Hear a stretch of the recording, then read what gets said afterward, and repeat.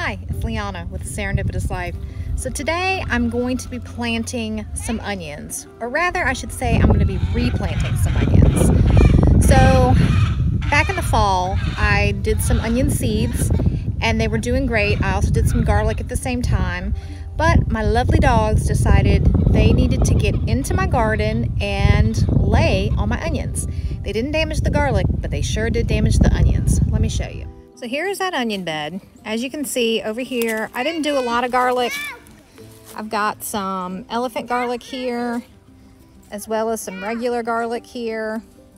So what I'm gonna do is I'm going to go ahead and get this all evened back out. I'm gonna dig a trench for some fertilizer, and I got some onion sets that I purchased, and those are gonna go in there. So here's the onions. I got 3 different kinds. These are short day onions since I live in the south. You want to do long day onions in the north, short day onions in the south. And if you're in the middle, they have something called intermediate day onions. And it's just basically the onion is going to grow the bulb according to your day length. When the dogs were laying in this bed, they dug holes and just really made the ground very unlevel. So I'm just kind of spreading this dirt back out so I can have a nice level surface. I'm now digging a 4-inch trench in roughly the middle of this bed. Inside the trench, I'm going to put some fertilizer. This fertilizer is going to help to keep the onions fertilized throughout the process. I'll be redoing this every 3 weeks to add more fertilizer to keep them growing big.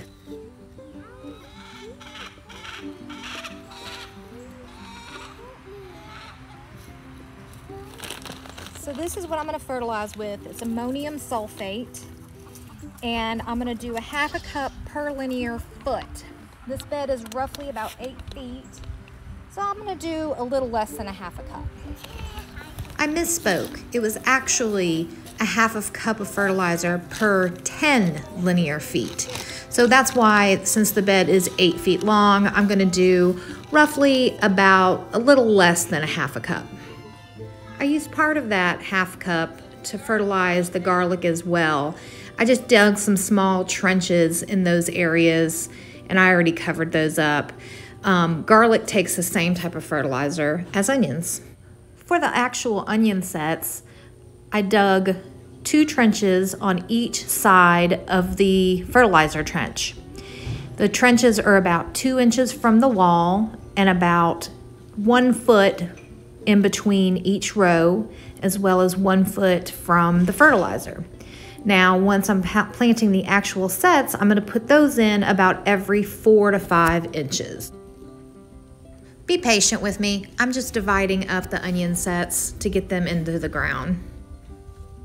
When you get your onion sets, if you're not ready to plant them right away, it's a good idea to go ahead and take them out of the box and just put them in a cool, dark place until you're ready to plant. In general, you want to make sure that you plant them within a few weeks of getting them.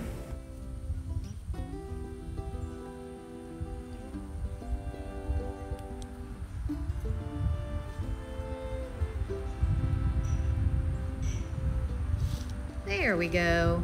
So some of them are really tiny. I went ahead and planted them. I'm hoping that they'll come out, but I'll just watch them, and if they're a little smaller, we'll let them go a little bit longer. I ordered these onion sets from Dixondale Farms in South Texas.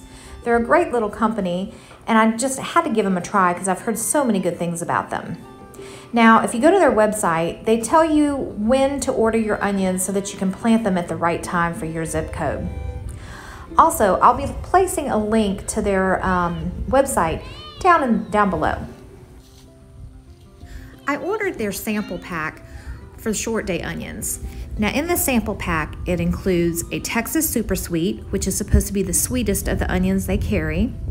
There's a Texas Early White, which is a very easy to grow sweet variety. And then then it came with the Red Creole, which is a nice storage onion that has a more pungent flavor, and it will last 6 to 7 months, which is perfect.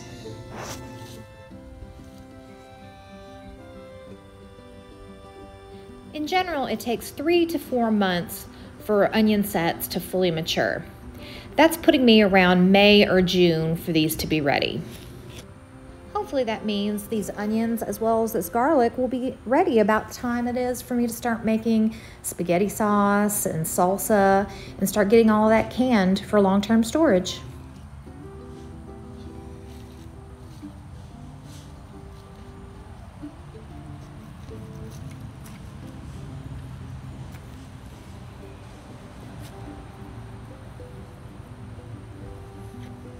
Now I'm just going to cover up my little trench of fertilizer. In a few weeks I'll come back and I'll sprinkle some more right on that same area so we can keep this going. I'm going to place a little makeshift fence around these onion beds so that the dogs don't keep trying to get in and lay on them.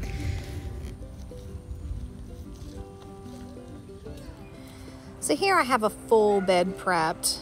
The last bed was only half the bed because half of it was garlic, but this one I'm going to do the full bed. And you'll see I've got the fertilizer down the middle, and then I have 2 rows that are going to go there and 2 rows that are going to go here.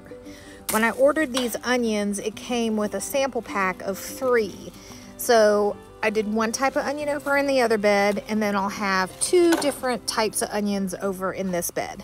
I'm also going to put a fence around it as well to keep the dogs out of it. All right, got everything laid out. I'm gonna go ahead and put them in the ground. I just wanted to see what my spacing was gonna be. All right, so I got this bed all planted and I got the fence around it.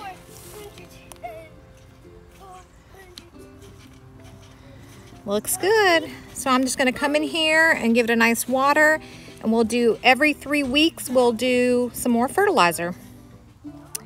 So sometime around late spring, early summer, these onions should be ready. And I'll know they're ready when the green part of the stalk starts to fall over. Then that tells me that they're ready. So I'll just keep fertilizing and keeping it watered. And then whenever I see that they're about ready, then I'll stop watering for a couple weeks before I pull them up.